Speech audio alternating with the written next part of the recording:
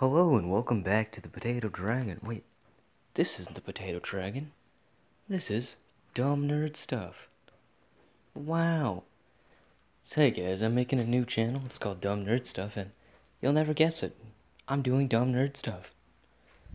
Jazz. But anyways, I'm going to be doing dumb nerd stuff, so I'll just get to that now. Hey kids, today we're going to be making a fun thing I like to call thermite. I like to call it that because that's what it's called. Now, if you want to make your own thermite, don't. It's a bad idea. But also, all you need, some of your own rust, some of your own aluminum powder, which you can just use any old aluminum. You don't have to order aluminum powder. For instance, you can just get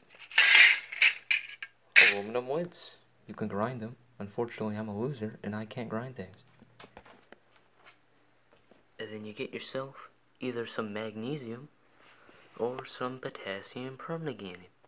However, if you use magnesium, it will become highly ignitable and will ignite from anything. However, if you use this, young child, then all you have to do is get yourself some glycerin. Wait, no, that's not glycerin.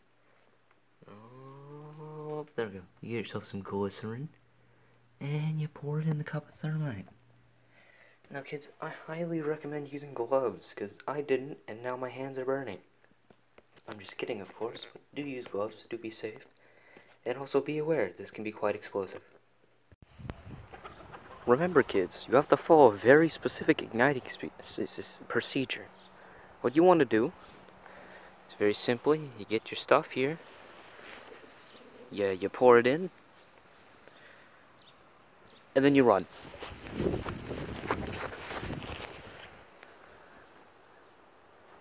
The only thing, might have messed up some of my ratios.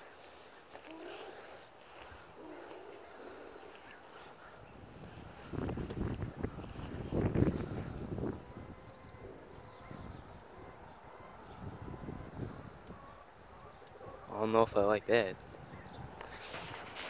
I don't know if I want to touch that. I'm gonna do it anyway, because I'm smart.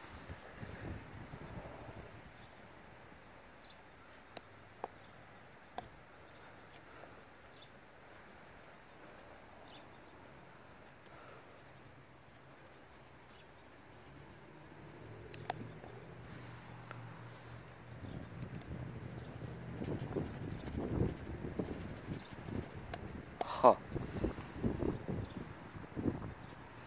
So however interesting that may be,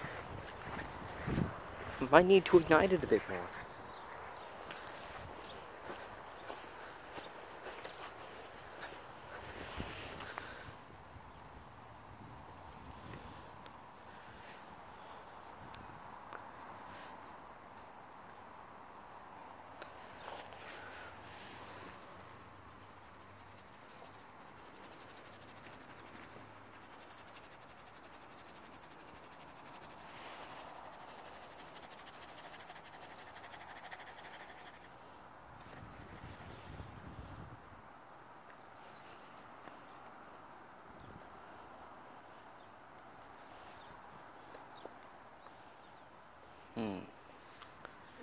It's very strange.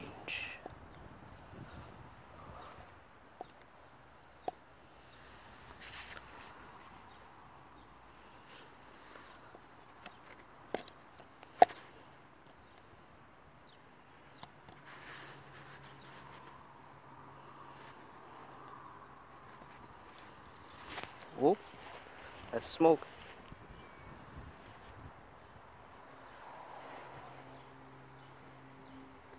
Quite a bit of smoke.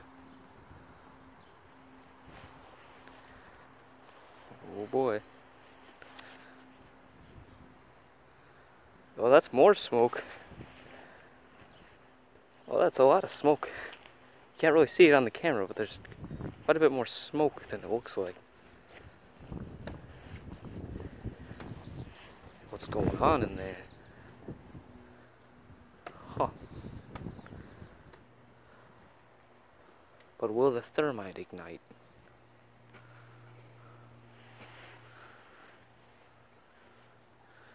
Doesn't look like it.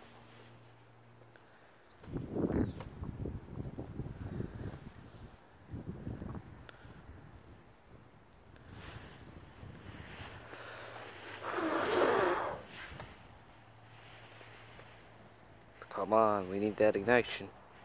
Big money. If it's gonna work. You know, if that does work, it's probably gonna explode, so I'm gonna stand back.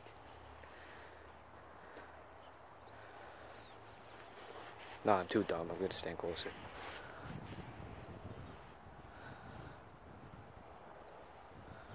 Ooh. It's very interesting what's going on in there. Looks like it's boiling the glycerin. Huh.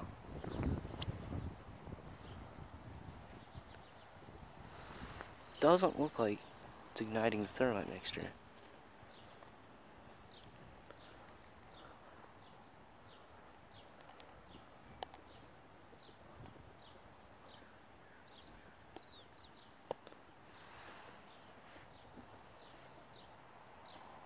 Oh.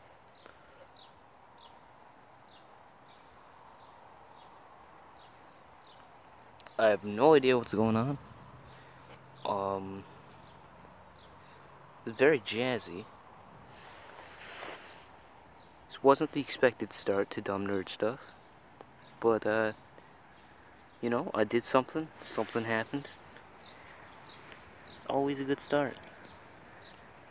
And this cup is very hot. I think it's burn resistant though.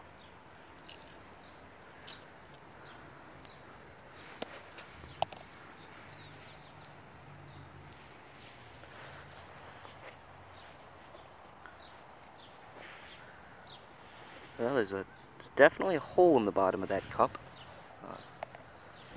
I did do something.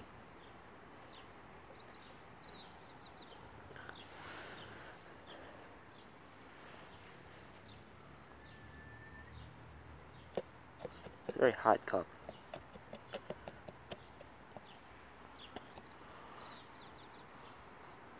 Whilst the experiment did ultimately fail,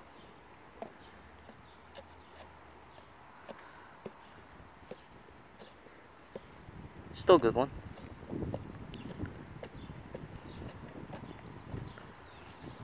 Okay, I'm just gonna skip to the overview. See you guys later. Okay guys, so I overlooked my procedure. I figured out that most likely there are two things that could have gone wrong. One was not a pure enough iron oxide mix, which would make sense that most thermite mixtures call for red iron oxide. However, I just used normal. Problem two could quite possibly be that the potassium permanganate was not hot enough. Again, I don't know if I'm pronouncing that correct. But either way, probably won't be uploading anything for a while, but I will figure out my thermite, and then I'm gonna make it go kaboom boom. So, stay tuned for more thermite with Aiden.